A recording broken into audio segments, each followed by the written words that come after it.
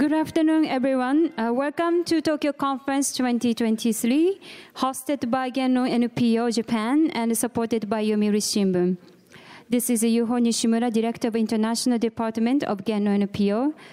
And first, I'd like to extend a warm welcome to all panelists and guests. It is our great pleasure to host this Tokyo Conference again in person for the first time in 3 years, by welcoming nearly 30 speakers from 16 different countries, over 200 audiences in this venue only. I also wish to express our deep gratitude to all our sponsors, Hitachi Limited, Sumitomo Mitsui Banking Corporation, MUFG Bank Limited, Nomura Holdings Inc., Mitsui Fudosan Company Limited, and the Nippon Life Insurance Company for your generous support in this conference. 1 year passed since Russia's invasion of Ukraine. This year's Tokyo Conference is titled Overcoming Global Division and Conflict, and we will explore how to restore the peaceful international order and how to promote multilateral cooperation in our common challenges in this increasingly fragmenting world. Now, first of all, I'd like to have an opening remark. I'm delighted to introduce to you Ms. Yoriko Kawaguchi, former Foreign Minister of Japan, and Madam Kawaguchi also serves as a member of Advisory Council of Tokyo Conference. Thank you very much, and Ms. Kawaguchi, please come to the podium.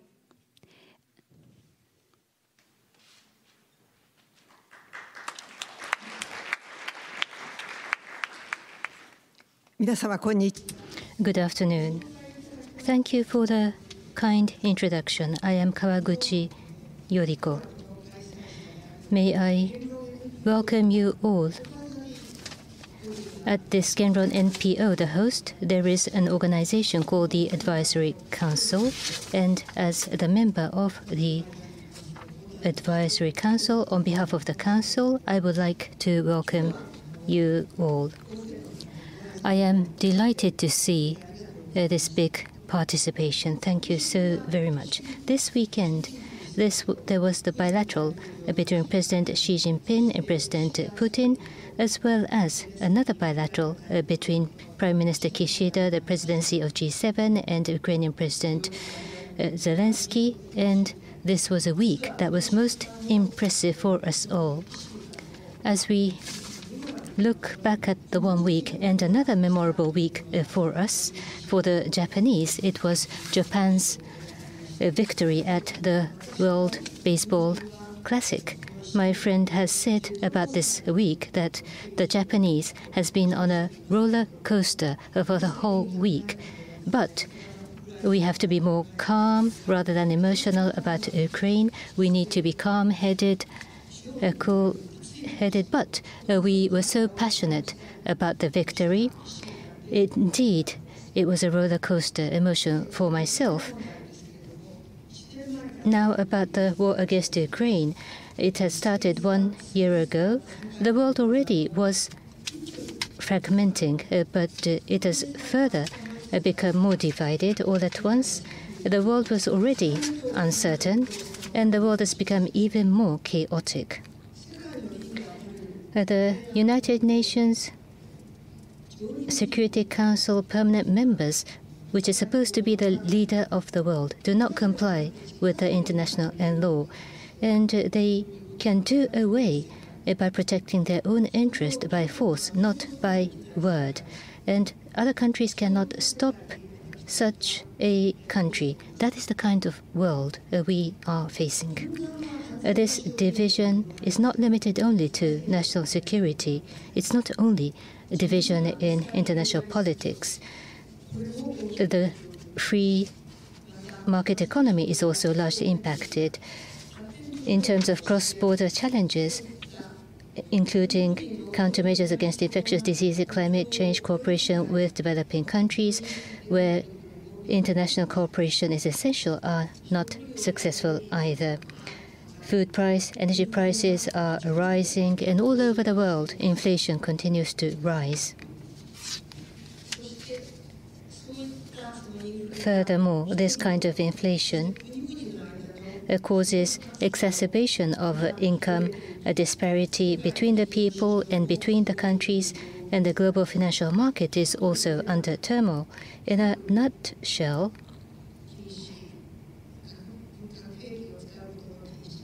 the prohibition of nuclear weapons or non-proliferation of nuclear weapons, these global regime that had functioned to a certain extent seems to be entirely dysfunctional. That is the situation we are in. How can we end the war? Beyond that, beyond ending the war, how can we establish peace, and what kind of peace can we establish? How can we continue the development and prosperity of the world as we have tried to do so far? The challenges right in front of us are massive. There are so many challenges that we have to deal with. Compliance with international law or rules-based governance are the fundamentals of democracies. And therefore, for us democracies, the realization of rules-based governance and the realization of peace, stability, and the prosperity of the world under democratic governance, these are so crucial for us democracies. As the world is facing such a difficult turning point, as a member of the society, it is my position that we shall have to think about solutions based on accurate information and disseminate our viewpoints. That is our responsibility and obligation. Social stability is not free. We cannot be a free rider. They are not a given. Because this is the basics of democracies. Genron NPO has convened the symposium to think about this matter, how to protect democracy, how to advance democracy. That is the reason why this symposium has been convened. Today, under this open session, together with the brains who are with us today from all over the world, we would like to think about these challenges together. So first of all, there will be initial comments by the global experts, and then under the title, 1 Year of War in Ukraine, Can World Peace Be Restored? There will be the discussion about reconstruction of peace, and then in second session, it will be the role of democracies on restoration of democratic governance and multilateral cooperation. The focus will be on the democracies in our discussion. I would like to conclude my brief remarks with my prayer that today's symposium will be useful in some way or another for you all. Thank you. Ms. Kawaguchi, thank you very much for your warm introduction. And next, I'd like to have a remark from our organizer of the Tokyo conference. Mr. Yasushi Kudo, President of Genron NPO, will give a welcome remark. Thank you very much. And Mr. Kudo, please come to the podium. 皆さんこんにちは。今日は Good afternoon. It's not a full house yet, but it will become fully seated eventually. And I thank you very much for coming here despite your busy schedule. And as the host, I would like to extend my deepest gratitude to you all. Tokyo conference began in 2017. We, the Genron NPO, collaborated with 10 representative think tanks and other organizations to launch this international conference. Even from back then, the world was facing many tests, challenges regarding freedom, rule of law, and democracy. We thought it was necessary not just to defend these norms, but put our efforts together to confront those challenges. We thought that think tanks should contribute to that efforts, and we thought that Tokyo should be the venue of sending those messages to the world. So the role of Japan and the responsibility of Japan is being tested in such historical dimension. During the past 2 years, Tokyo conference was held online because of the pandemic, and this is the first in-person meeting for the first time in 3 years, exactly when the cherry trees have come into full blossom. And it's a great pleasure to be able to see the authorities of the world. Today, we are being participated by the representatives of the people whose opinions count the most in today's world. Why are these people and intellectuals gathering in Tokyo at this timing? It's because the world is standing at a watershed moment. Can the world unite together as we confront the global crisis, or are we going to become fragmented? We are at such crossroads. I believe that we are in the phase of solidarity. The world has to cooperate in order to confront the challenges that we face. But the situation hasn't reached that stage yet. We are seeing crisis after crisis, and we have to do something about it. And we want to cause such debate in the Japanese society as well. Then, how do we confront this situation? That is exactly what I hope we can debate today. That's why we are here. We have to think about many things. Madam Kawaguchi talked about the challenges that we face in the world, at least in Ukraine. Russia's aggression, it's 1 year, and yet the peace order of the world is still broken. If we look at the economic situation in the world today, there are many who are reminded of the Lehman Brothers. Who can solve this situation? We are seeing a stronger trend of everything being sought in terms of security. And due to the Ukrainian crisis, resource prices have skyrocketed, and there is more fission in the steps taken towards climate change. Can we leave this situation untouched? No, we don't think so. We have to stop the exacerbation of the division and turn back the steering towards convergence, and to defend rule of law, freedom, and humanity in our society. That is why we have to put our efforts together to make our world more resilient and sustainable. That is our resolve. Already, we are seeing more extreme weather events. For the sake of the future of humanity, we will become belated if we don't start today. So, in today's debate, we are going to talk about how we can bring a halt to the aggression of Ukraine, what we can do in order to stop this aggression. We are in contingency, wartime. We have to resolve that. Another important theme for today's debate is the responsibility of democracy. Freedom, equality, and basic human rights are the assets of humanity that were gained because of the hard efforts made by our ancestors.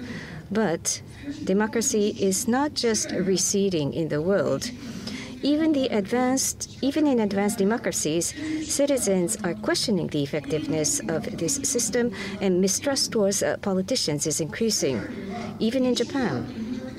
So it's no longer a world where you can gain votes just by saying it's a democratic nation. So once again, we need to regain and elevate the legitimacy of democracy. So we need to retrain and make more fit democracy and collaborate with each other.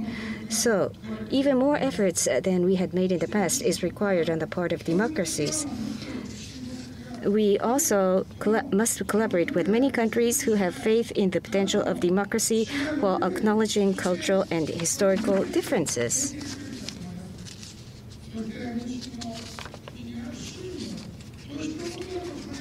And the citizens who reside in democracies shouldn't consider these as problems in other people's backyards.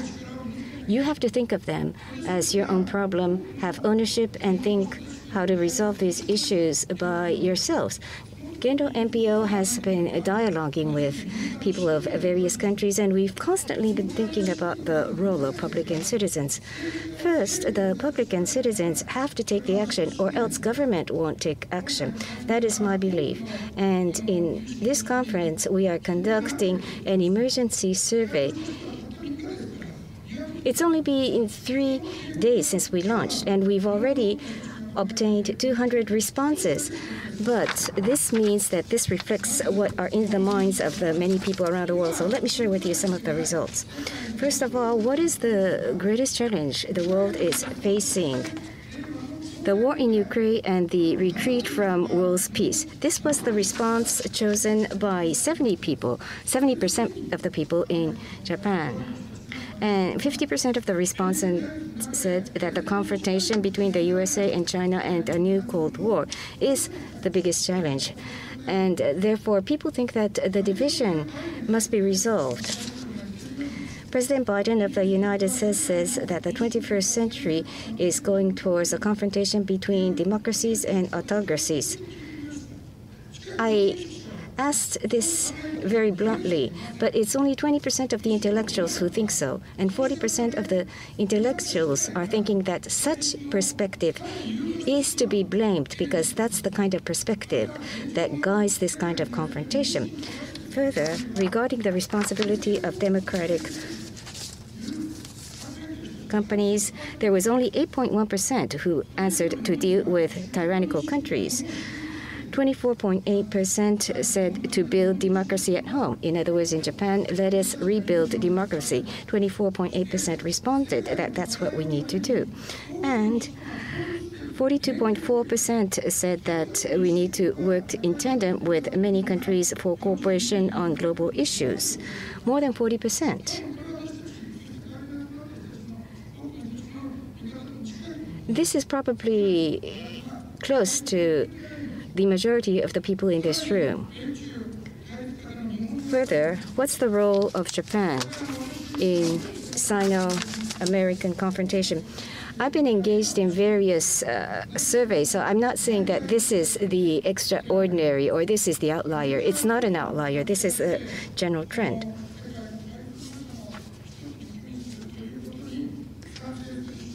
Focus only on the relations with the United States. Only 6.7% supports that ideology. Of course, all Japanese people attach importance to our relationship with the United States. That does not mean we can forget about our relationship with China. And 54.3% said that that's how they think. And Japan should not focus on either country. It should work on the development of the global economy. 34.8% responded. In other words, people think that we should collaborate with the world. They are not seeking further division. And this was quite a surprise to me. Japan is far away from Ukraine, but many people are thinking seriously about resolving this war. I found something interesting about the division of responses. First, you see here that military and humanitarian aid to Ukraine is important, 23.8%. But at par with this response, persuasion of Russia by China, India, and others, 24.3%. Sanctions against Russia. I think we should continue sanctions, but Japanese intellectuals not really support this, only 3.3%. We at the think tank have been hosting this debate since yesterday. What's the meaning of these sanctions?